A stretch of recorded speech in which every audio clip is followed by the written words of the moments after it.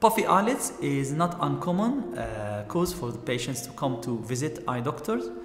Usually simple causes like not enough sleeping or long hours working, or simply that you have this type of skin that is very thin skin that allow to have the appearance of puffy eyelids or black halos around the eyes.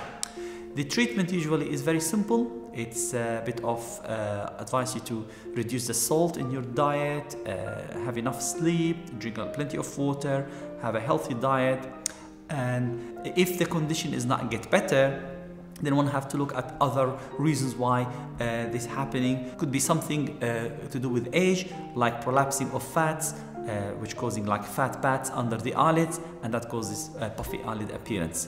The treatment for that would be a surgical intervention.